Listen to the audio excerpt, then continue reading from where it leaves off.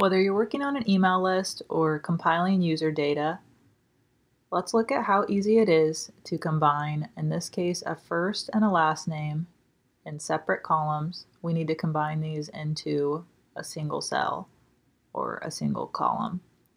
First, you're going to type equals and start typing concatenate.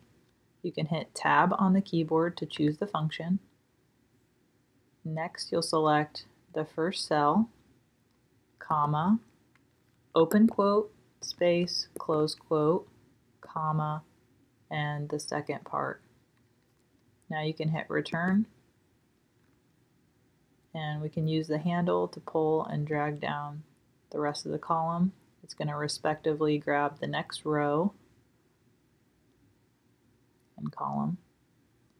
If this video helped you out, please like the video and subscribe.